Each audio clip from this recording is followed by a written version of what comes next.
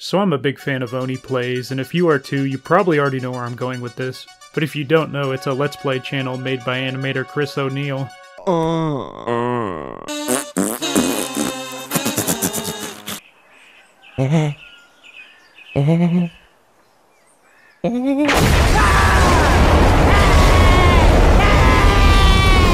It is legitimately some of the funniest shit I have ever heard, and I would highly recommend it to anyone. What is that, a fucking ass crack? No, but seriously, this game fucking sucks. I'm not even a fan of any other Let's Plays, so that should say a lot. It's not even just Chris that makes the show so good. His friends he has on, like Corey and Tomar, really add a lot to it. The most notable of them being Zach Hadel, creator of Smiling Friends. I will fucking kill the Hulk. I will fucking smash this mouse in my house with a hammer. Him and Chris have made some of the most iconic jokes in the show. There's a lot of running gags that involve stuff like Family Guy and The Simpsons. Oh, it's my mother. Fat man. Oh my god, you scared me. That's Shut up, good Brian. boy, good dog, good boy, good boy. Protect your family from the baby. Protect your family from the baby. But the ones that come up the most are probably about the channel Awesome Guys. Give me a fucking drink. I want a fucking drink. Good boy. Mainly the Nostalgia Critic and Linkara. It's sometimes hard to believe that the channel Awesome Guys were once titans on not just YouTube, but the internet itself. A lot of people probably look back on all that old content and probably think it's pretty cringe at this point. I was never really a big fan of the Nostalgia Critic, but whenever I kind of look back on some of his old content, I don't know, some of it's actually pretty fucking funny. I'm full of Christmas semen. The internet's just changed a lot, so I guess just looking back on that old stuff, it's really quaint by today's standards, and I guess it's kind of what makes it so ripe to make fun of. Mad chick umbrella! That should answer it for you. I imagine most people who've been on the internet for like the last 10 years at least know who the Nostalgia Critic is, but I wouldn't be surprised if most people watching this have like never heard of Linkara. I had no clue who he was until I saw him in that cringy VoidCon video that Quentin Reviews made. I need to warn you, Quentin. Dark forces are gathering right now in order to... Back when Channel Awesome and that guy with the glasses was at their peak, they had like a ton of collaborators. There's just a lot of people that did different types of reviews, like the Spoony one and Angry Joe. Betrayal! What? Betrayal! Betrayed me! Most reviews centered around like video games, movies, TV shows, stuff like that. Linkara wanted to review comic books, so he made his show atop the fourth wall, which has the most badass intro ever.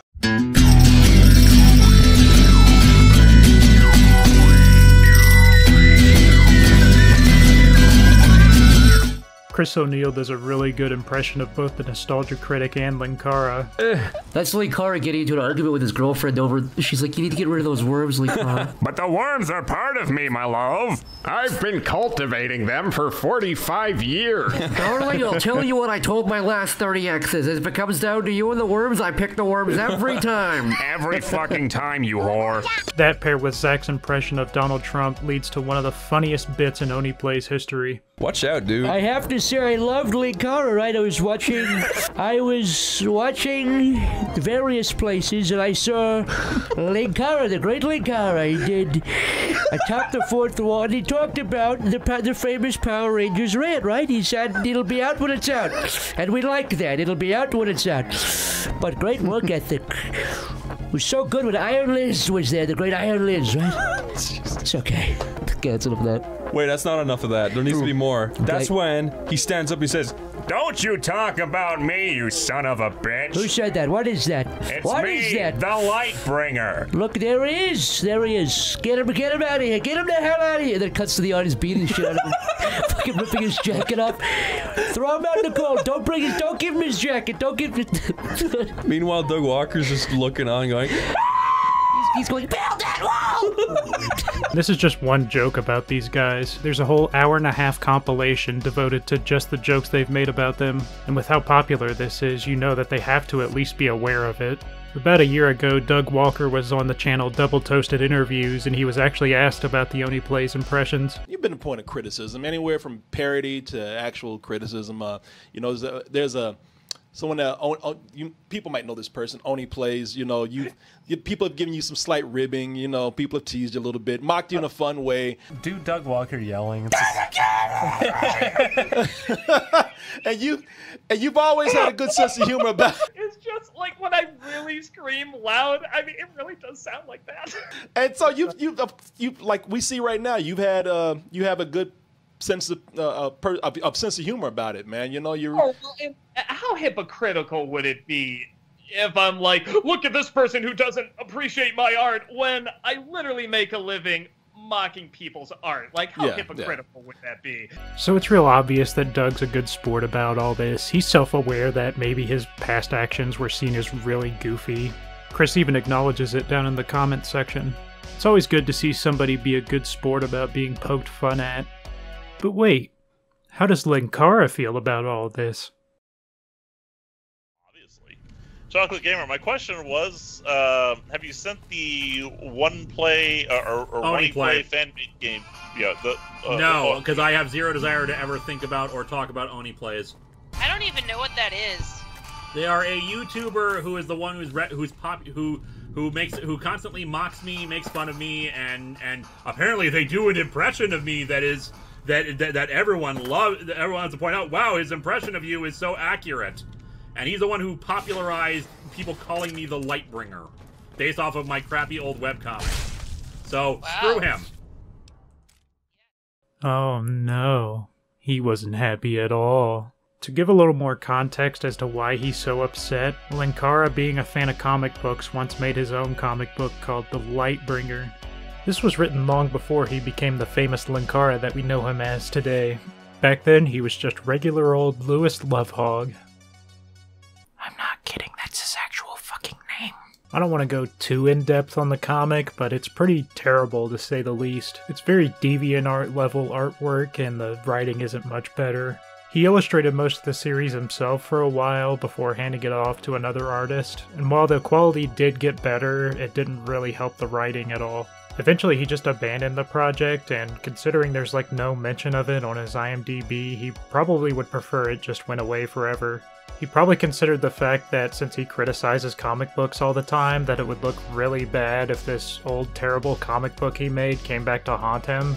Unfortunately, this is the internet, and nobody ever forgets anything. And I guess he just hates that Chris O'Neill brought this whole thing back to the public's attention. But this just makes him a hypocrite. The dude literally made his entire career making fun of other people's comic books, and now he's upset that somebody's calling him the Lightbringer. Chris even points this out on one of his episodes of Slightly Artistic.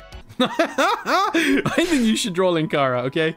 I'll start, but I'm not very good at, like, caricatures. You've made Linkara very, very famous. Everyone that thinks about you two guys, you're peas in a pod. Okay, I'll try. I just want to say one little thing. I love Linkara, and I don't care if he hates me. I don't care. I really like Linkara. I will say one thing. I think it's kind of hypocritical for him to get angry of us, like, doing impressions of him when his entire fucking career is making fun of other shit. The joke itself wasn't even mean-spirited, it just put Linkara in this totally bizarre situation. If he really wanted to, there's plenty more embarrassing things to bring up about Linkara. There was a really embarrassing situation involving his search history on Rule 34, and I don't even think I can really talk about it on YouTube, so look it up at your own risk. Gay Dead Muppet Gangbang. Chris has continued to use Linkara in a bunch of his bits, and while some may see that as petty, he still hasn't been mean-spirited about it. He's never directly made fun of Linkara about anything. It's always just putting him in these very silly situations. I say, don't be silly, my darling. Let's watch Power Rangers. Don't be silly, my darling. Now let's sit down and watch some Power Rangers. I love you, my baby. And this is why I compare him to the Nostalgia Critic. Doug has made plenty of cringe content in his time. Bad reviews, bad movies, bad shows. He had to deal with the infamous Channel Awesome document, but he doesn't throw a tantrum anytime anybody brings any of that stuff up. The dude's still grinding today and making a lot of content. He's a real-life Andy Dufresne. He crawled through a river of shit just to come out the other side clean. Doing it this way, Linkara is just shooting himself in the foot and triggering the Streisand effect. If he doesn't want to be called the Lightbringer, then chastising Chris for doing it is just going to have everybody look into what the Lightbringer is in the first place. His best bet would have been to just run with the joke, acknowledge the fact that he made something really terrible a long time ago, but that's in his past, and then people probably could have just moved on from it. But I guess he'd rather just take a huge hit to his credibility, so whatever. On a side note, I guess since he gave up on the project and gave all his characters up to the public domain, his ex-girlfriend, Iron Liz, is going to, continue his comic book. It was so good when Iron Liz was there, the great Iron Liz, right? This was said back in 2021, though, so I don't really know, and I don't personally care. I'm probably not even going to read it anyways, I just thought it was funny. But yeah, that just about wraps up everything I had to say on that. Thanks for watching, especially to my subscribers who've been with me this long. Don't forget to check out some more of my content. Leave a comment if there's anything else that you want me to cover, but outside that, I don't know. Bye.